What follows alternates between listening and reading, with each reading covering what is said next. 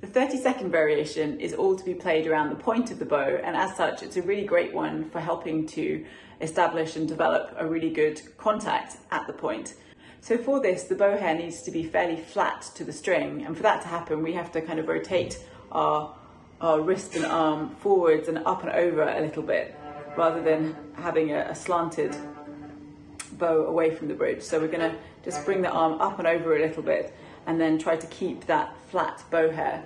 I suggest especially focusing in on the down bow ricochet, which is tricky, and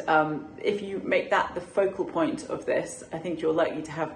better success. So just looking at that down bow ricochet stroke, we can start off practicing it open strings,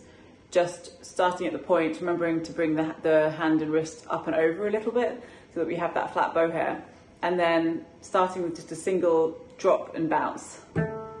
dropping the stick and letting it bounce back up into the hand,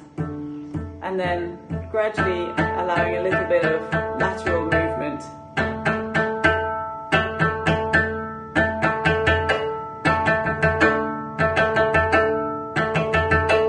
And then when you feel comfortable with that, of course, adding the first gesture, which is more on the string.